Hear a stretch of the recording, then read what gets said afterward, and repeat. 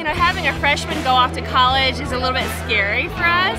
So it's kind of fun to come and see her and then go to her favorite places and see what her life is like here. I'm spending good money for good things, but it's great, fantastic. It means just a body of great people all rooting for the same thing, being their kids getting a good education and good atmosphere.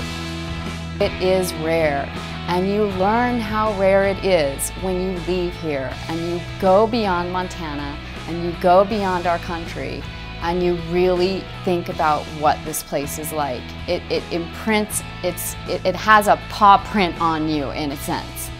The Griz of the University of Montana makes its imprint on us as we are students here, and it pulls us back here. And there's not a year that's gone by in the last 30 years that I haven't come back to Missoula. When we first opened this stadium, the north and south end zone had grass hills riding all the way down to the field here.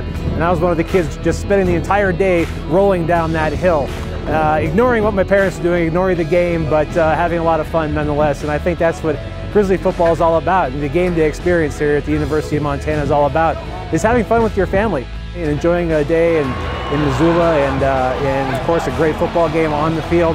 But a lot of it is off the field too, and the entire game day experience is pretty special.